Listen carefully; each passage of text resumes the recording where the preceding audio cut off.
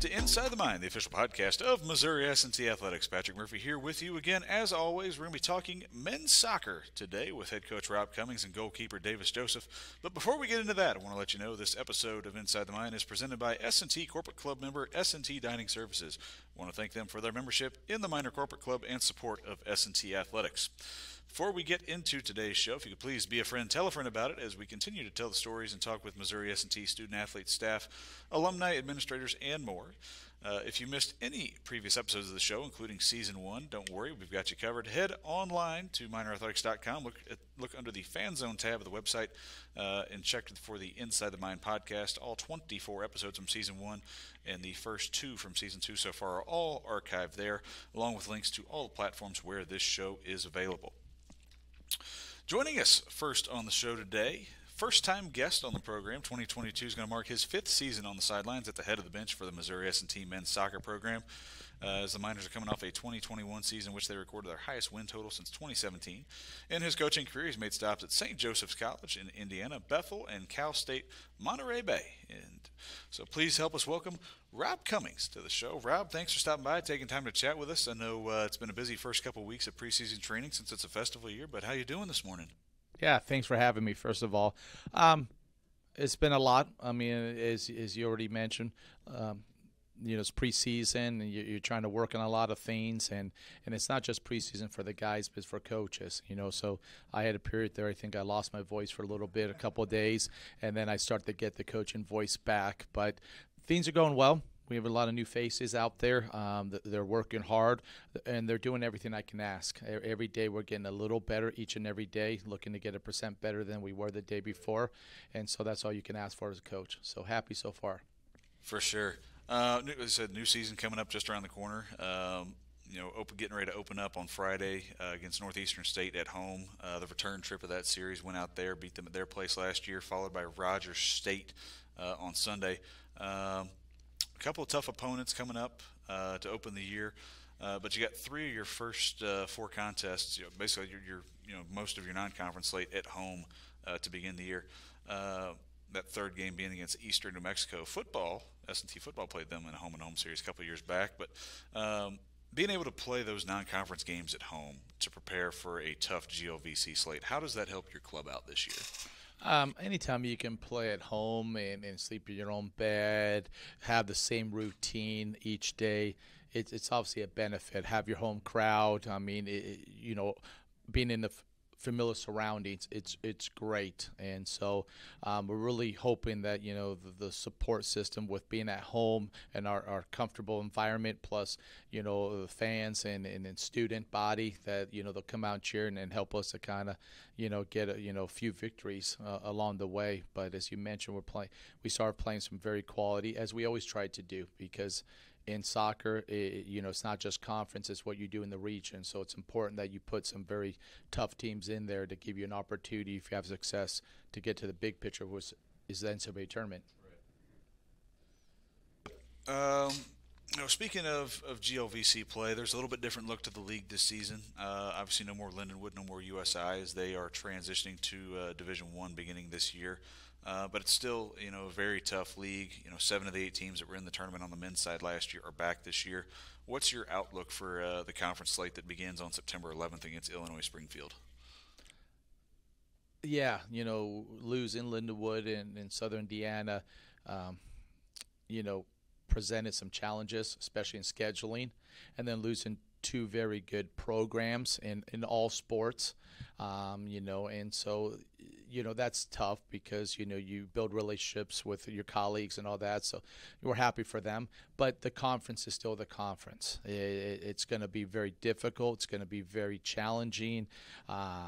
It's going to be any day anybody can beat anyone. And so I think when you look at some of the changes, not only the teams we lost, but if you look at a little of some of the changes with, Indy's coach going to Xavier and a few changes there, and then some transferring to D1, some graduation like we had, losing 10, that there's a couple of teams that maybe wouldn't pop out that really could come out this year because they didn't lose anyone. and they were in each and every game. And so I think that's the thing you've got to watch out for, is that it's going to be quite interesting, because I think everybody lost a little bit of everyone, even SBU, who just hired a brand new coach because they had lost theirs in June. So it's going to be interesting. I think it's going to be a very unpredictable conference because with the changes. And I know we talk about it, all the time in here, myself and John, and all the coaches in the department for that matter. The GLVC is just such a tough league, week in and week out, and anybody can end up beating anybody else any given matchup. With the league being down to 13 schools this season, the weekend scheduling looks a little different. There's going to be one weekend every year where each team's going to kind of have a bye, so to speak. They're going to have one conference game. That weekend for S&T, you'll be heading down to Tennessee to take on Union in your final non-conference match of the season before 4 GLVC matches to close the regular season. Having that non-conference game sandwiched, in between kind of that critical stretch of trying to close out conference play strong, what does that opportunity against Union present for your team? I think a lot will determine how we do in the first 3 non-conference, how we approach that game, because we have a conference game and then we turn around on Friday, go to McHenry and play Maryville, and so it's trying to not tax the players, but at the same time trying to get an idea of what is needed in this game for us. I mean, if we do what we want to do in terms of starting off, with non-conference victories, then we can approach that game just a little different.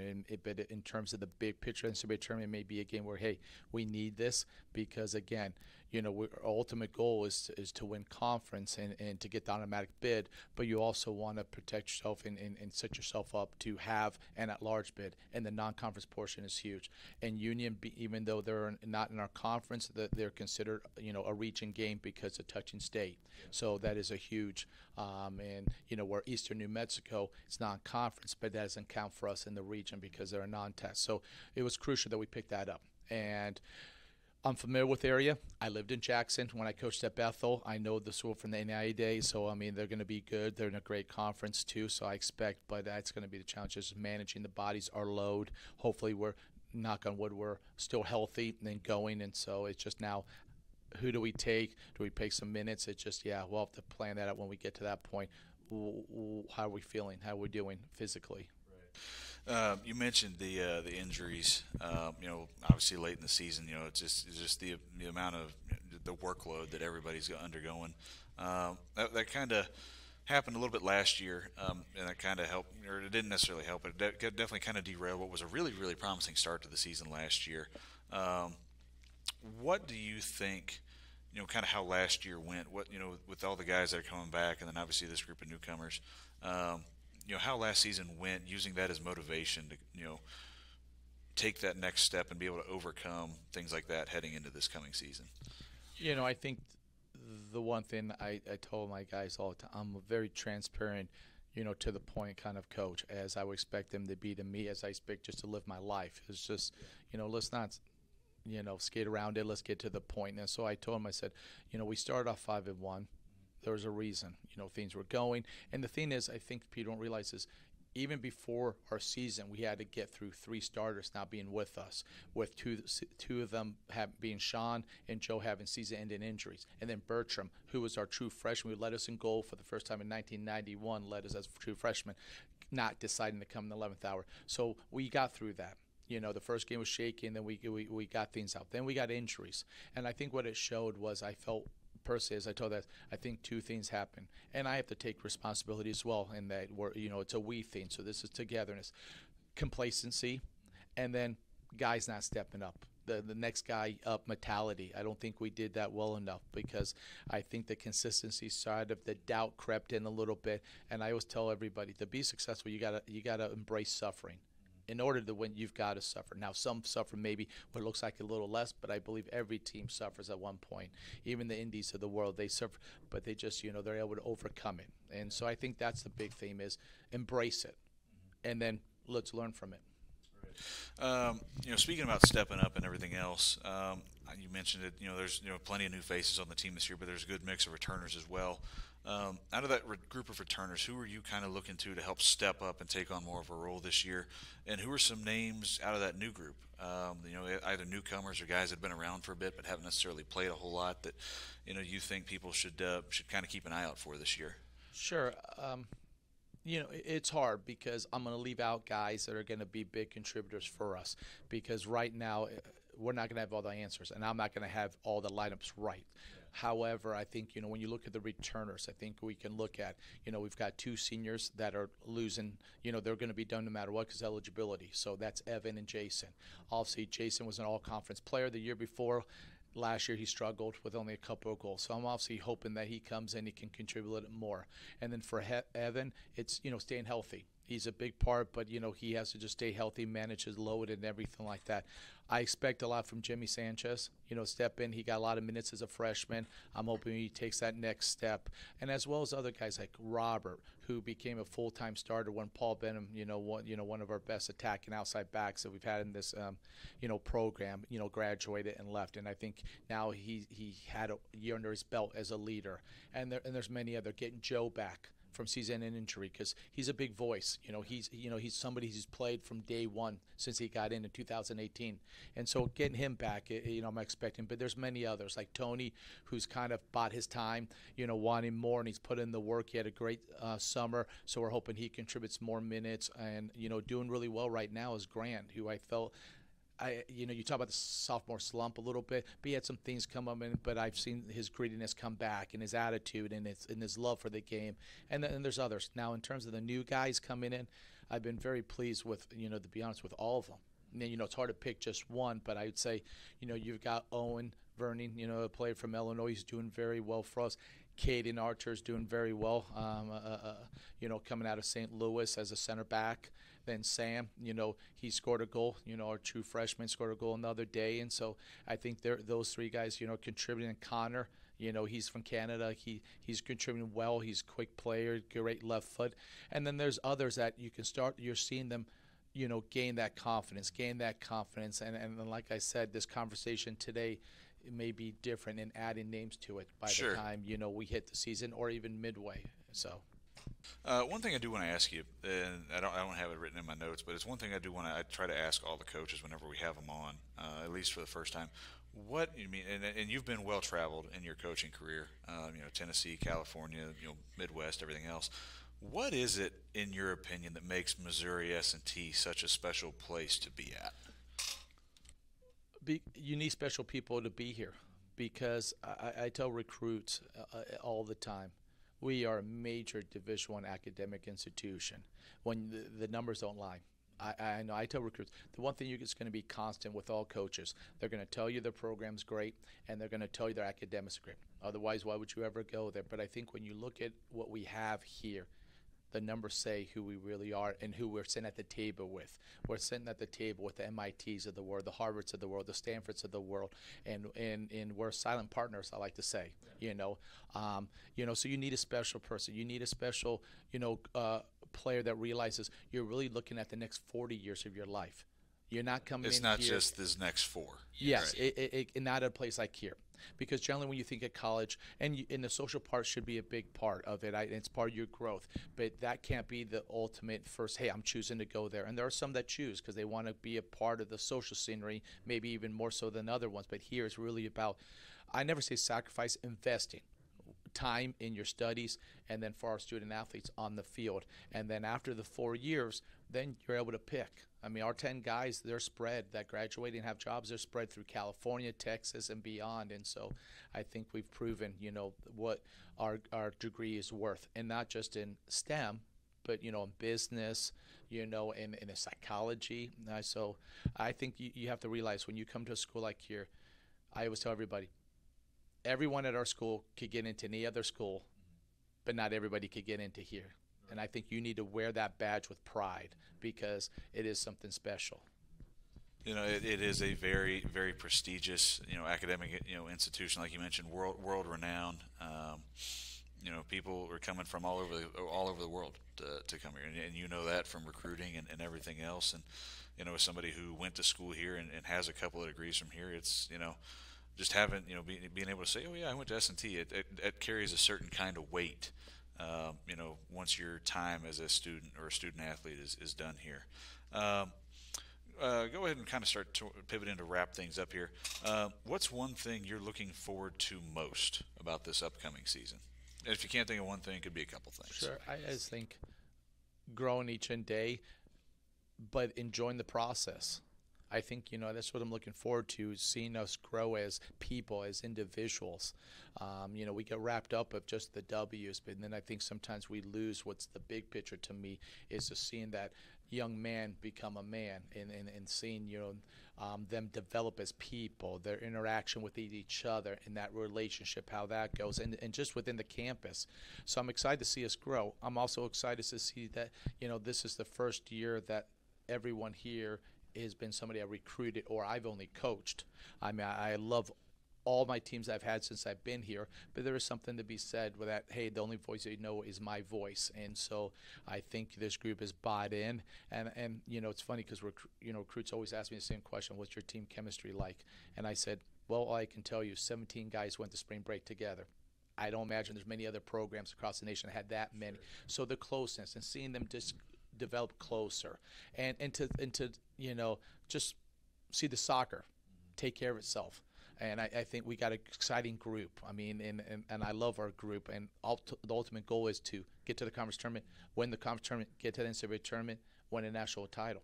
Right. I don't believe, personally, I've never been taught to believe anything but the biggest goal, which is being in Seattle. And then from there, what are the steps that are going to need it? Right. And so that's, I think, the talk we tell them is I go reverse order. I talk what a Final Four team looks like and what is it we're going to need to get there along the way. And so, no, I'm excited to see our growth. And I'm excited to see how we grow today. We play an exhibition game against Mo Baptist tonight, and we're going to have a chance to grow and learn. So. Awesome. Well, Rob, I appreciate you taking time to stop by and chat with us. I know these first couple weeks are always a busy one, running, two-a-days and everything else, and having that couple-week period before the semester starts to just focus exclusively on soccer and everything. But no, I know you're busy. Appreciate the time. Good luck this season, and thanks for taking time to stop by and chat with us. And I appreciate you having me. And, this is special. I mean, not saying anything, but it's special time to be able to have this conversation with you and really enjoy it and, embrace it. So thank you for having me. Awesome. That's Rob Cummings, head men's soccer coach here at Missouri S&T. We're going to step aside, take a short break. We'll be back on the other side with goalkeeper Davis Joseph here on this episode of Inside the Mind, again presented by Missouri S&T Dining Services.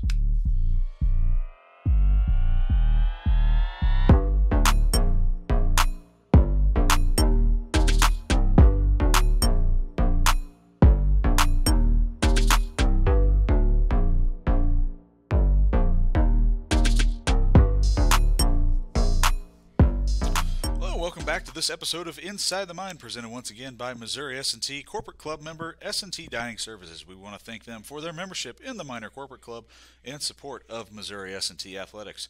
Joining us on this men's soccer preview episode now, he's in his third season with the men's program here in Rolla, has appeared in 14 career matches, including 10 last season as one of the primary netminders for S&T, as he made 8 starts. He's recorded 38 saves in 797 minutes in goal in his career, has a goals against average of 1.81 and logged a trio of shutouts.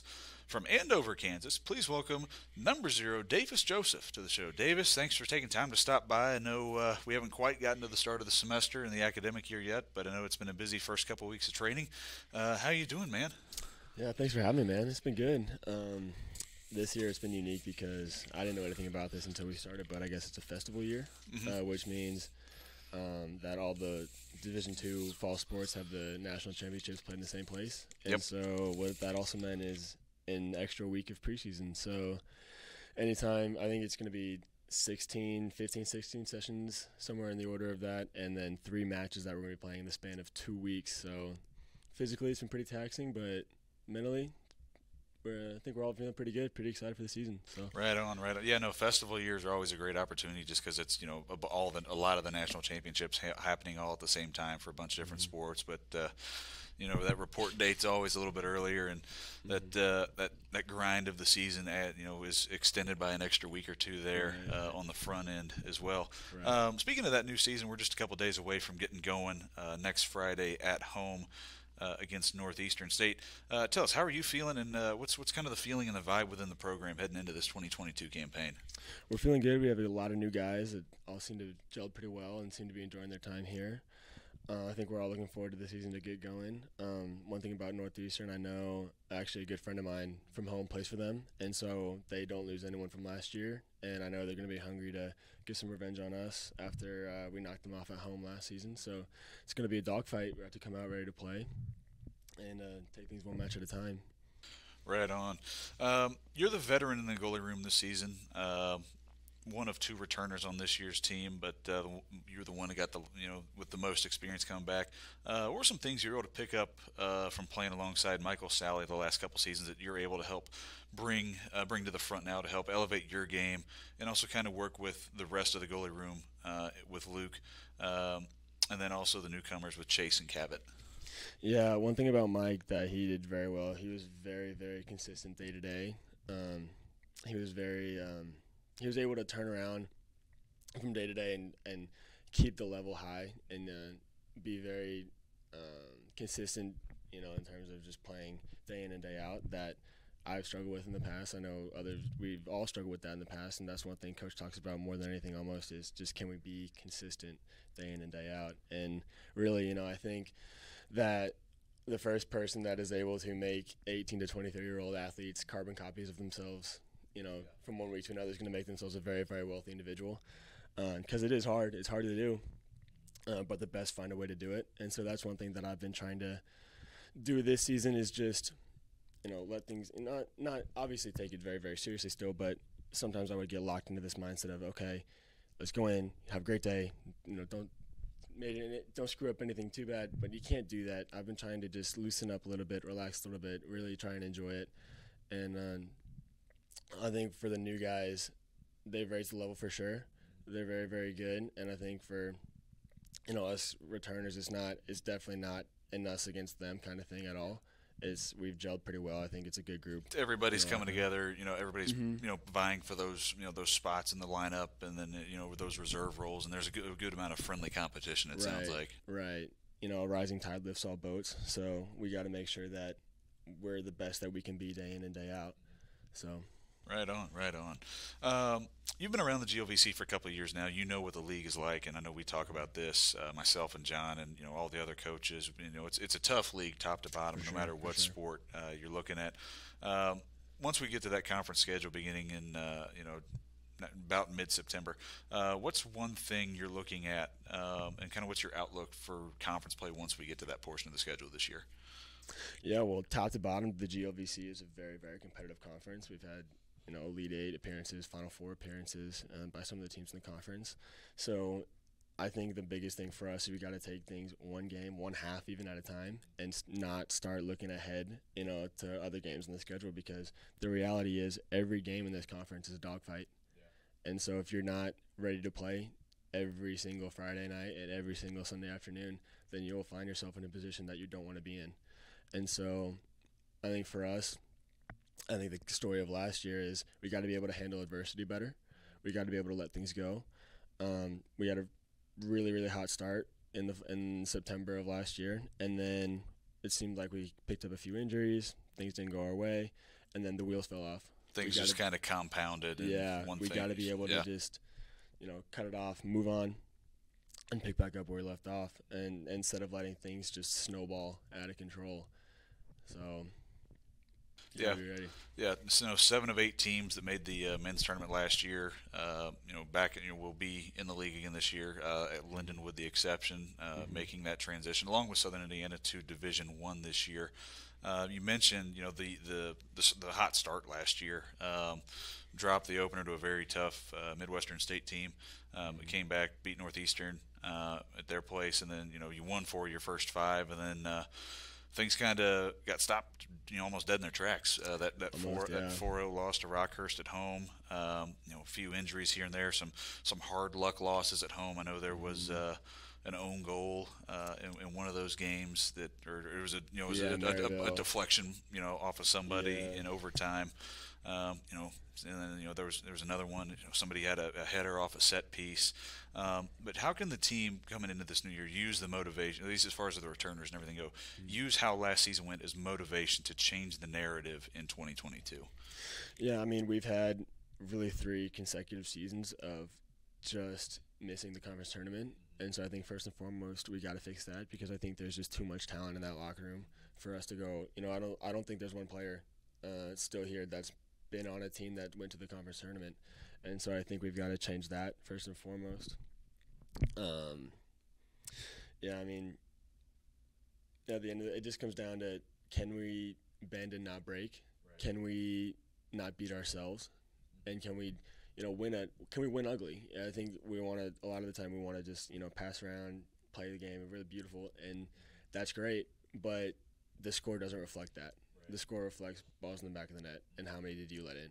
So we've got to go into every game willing to do what we have to do, whatever that is, willing to adapt on the fly, be willing to change things in order to get the win, because that's all that matters at the end of the day. Go ahead and pivot a little bit here away from soccer for a moment, and talk about the academic side of things and your experience as a student athlete here at Missouri S&T. What's that been like for you? It's been wonderful. There's a really great community of athletics that's really starting to form in the last 2 or 3 years. That's been awesome to be a part of. The school obviously is one of the most foremost academic institutions in terms of STEM in the country, which is just awesome to be a part of. Every day, when you're in the classroom, it's an absolute pressure cooker. Professors, they don't care that I've been there, man. I get it. Yeah. Professors don't care that we have to get up at 5 in the morning, 3 or 4 days a week. They don't care that, we, don't get to do a lot of the things that they just care that you get your homework submitted by 11:59 p.m. on Wednesday night. Exactly, and that you show up for your exam. That they don't care if you study or not. So it's all on you. So you got to find a way to manage the responsibilities that come with being a student athlete, as well as being a student here.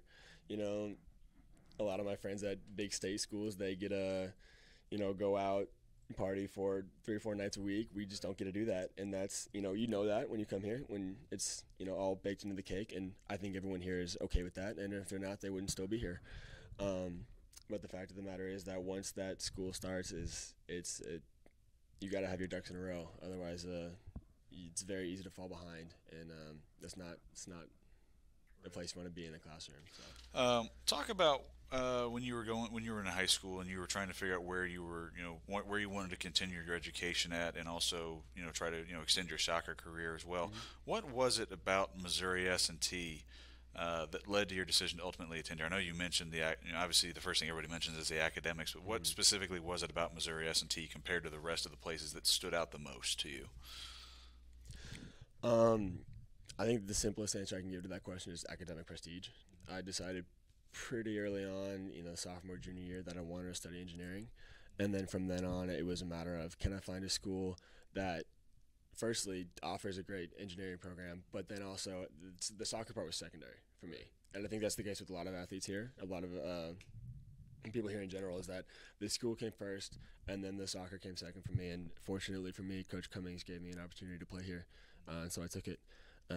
Been very happy with that decision. Met a lot of wonderful people, made a lot of great memories. And so I think Raleigh is just a great place to come and get a great education.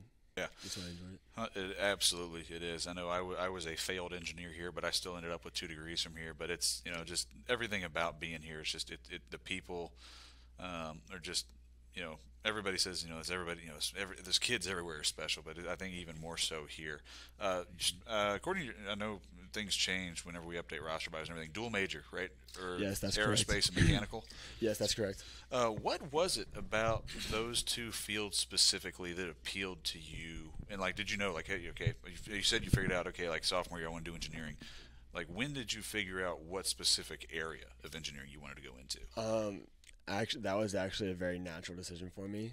When I was a little kid, I wanted to be a pilot more than anything. I just loved airplanes, and in fact, I have pictures when I was, 3, 4 years old. I think I was a pilot for Halloween every year. My mom got me this little toddler pilot costume that I wore every single year until I grew out of it when I was a little kid, and so that decision was very natural for me.